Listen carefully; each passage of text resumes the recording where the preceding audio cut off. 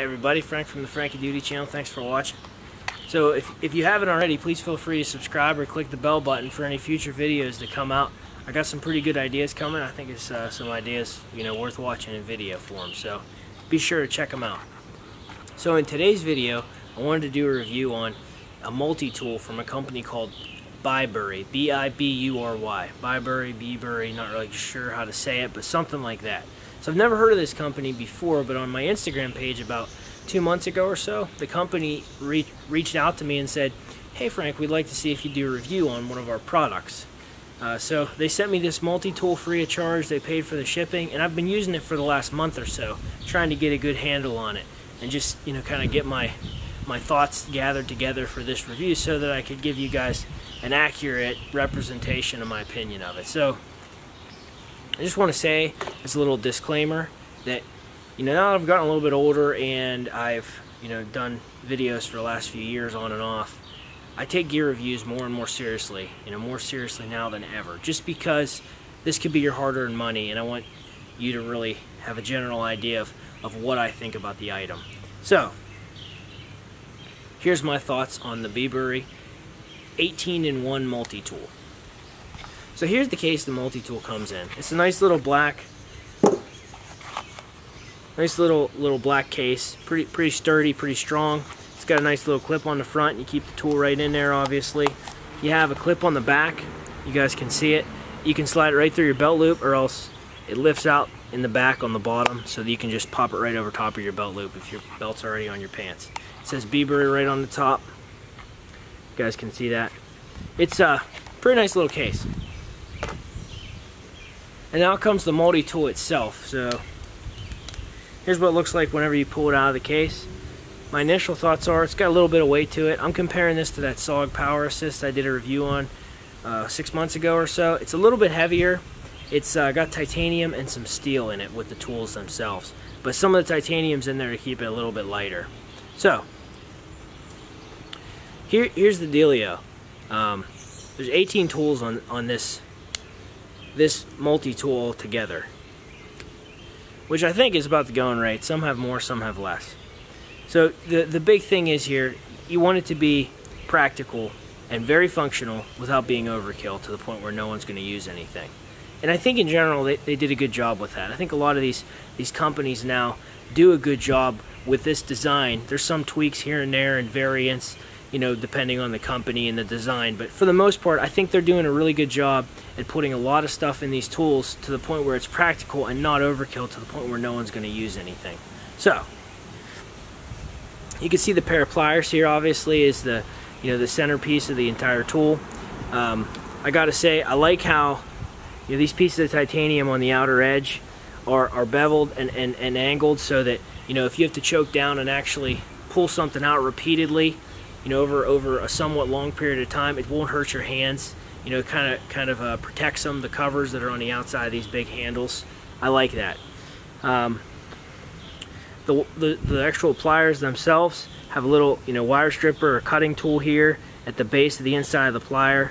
There's a lot of texturing here to be able to grab a good handle on something, just like you would see in a lot of these multi-tools.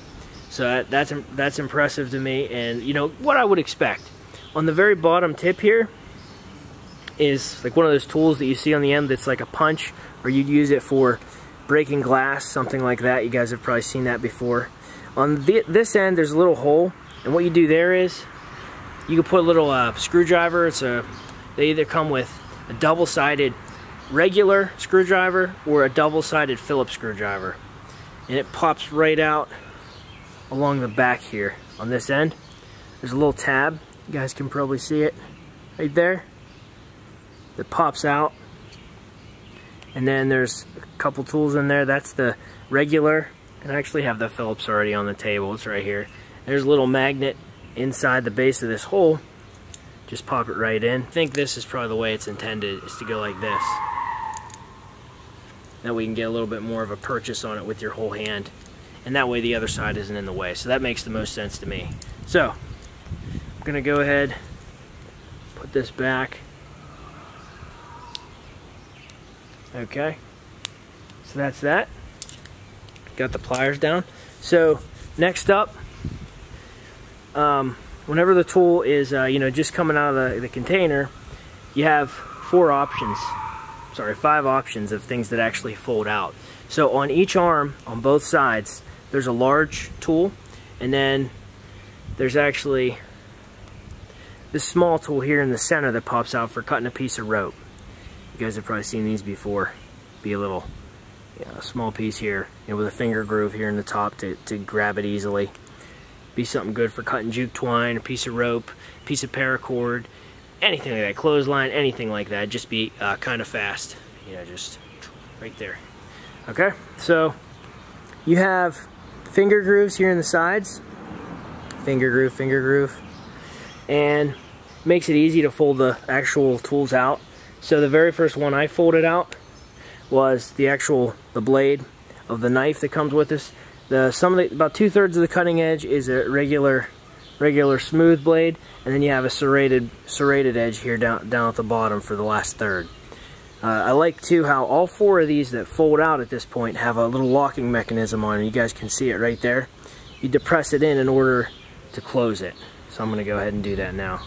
In general though, before I close it, I want to make this point, and this goes for all 4 of the main cutting tools that I'm about to pull out.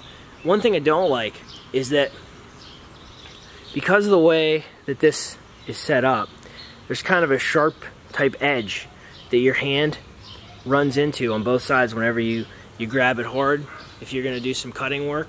And I don't like that, because you know, if you squeeze it for a long period of time, it would start to bother me. I think it would bother a lot of people. So that's one thing to kind of be aware of if you're using this for heavy work, which I don't know if most people would buy a tool like this for heavy work, but it's just something to be cognizant of. Kind of hurts your hand a little bit. So that's the first tool. Second tool that I'm going to fold out that also locks is a little file on one side. You guys can see that. And then on this side is like a little rule. Goes up to like 6-7 inches, something like that. Okay, pull this in, and then we'll keep working our way around here. We have a little saw, same thing. Little saw here folds out, and we have the last tool is a multi-tool. So you got on this last tool that folds out, you have some different tools here. You have a can opener, you have a bottle opener, you have a little 3 options for like a hex nut, some small hex nut you'd have to screw off of some kind, little wire strippers down here. This is also, again, you know, a side that locks, and that's pretty much it. Those are all the tools that, you know, you have here. I just want to say in general, this is a little bit heavier. This is a little bit more cumbersome than, say, you know, some of the Leathermans that have come out, or even the SOG Power Assist that I did a review on a few months ago. It's you know, you can tell that, you know, the company is establishing itself and trying to reach, you know, a market of people who aren't going to pay as much money for Leathermans or some of the SOGs or some of the higher end tools. And in my opinion, I think that this is a good tool to go with for the price. I really do, and I'll explain that. So the SOG Power Assist that I have here, that I did a review on 6 months ago or so, these cost about $70, something like that, on Amazon. So if you go to buy one of these at a store, they could probably be anywhere from $70, $80, $90, maybe even $100. And I know about 5 years ago or so, they were about $120 in this black oxide finish. That's expensive for a multi-tool. Now this is a multi-tool that will last me the rest of my life, and it's a great tool. So it's a great item to have. But if you buy this 18-in-1 titanium Bibury multi-tool, it's only $27.99. And right now, I'll put the actual code in the description, but the company that gave me this for review also gave me a limited code that lasts until, I think, the end of June of 2019. So about another week or two. It'll drop the price by 35%, so it ends up being about $18, $19 for this tool. For $20, this is a really good deal. This would be a great tool for you to have in, say, a bug out bag, to have in your truck, to have in your car, to just have somewhere around, you know, because it's really not too significantly different than, say, that SOG Power Assist. Yeah, it's not as well designed. Yeah, it's not quite as light or as you know, finished in a way, so to speak. But this is a great option, especially for that price. You could buy 4 of these for the price of one of those SOG Power Assists. So again, maybe just give it a shot if you're on the fence about what kind of multi-tool you want to buy. Give this one a thought and think about it, because for the price, in my opinion, you can't beat it. I haven't seen anything that's this good of a cheap alternative. So Bibury has a bunch of other products too, and I'm not an ambassador for Bibury. I'm not getting paid to do this in any way other than the fact that I got this tool for free. I'm just giving you my honest thoughts. I think it's a good tool. I think that you know, there's some things about it that, yeah, I'm not super wild about, but for $20, I think that's a really good deal, and that's quite a package to get for $20. Even $27 at regular wholesale price. You can get this on Amazon. So if you're interested in buying something like this, I'll include the link in the description, and then I'll include that code that'll save you 35% down below as well. And I think even after that code expires, there's a coupon that anyone's eligible for on Amazon to save 10% off of the $27.99. So it's something really worth thinking about. So check it out.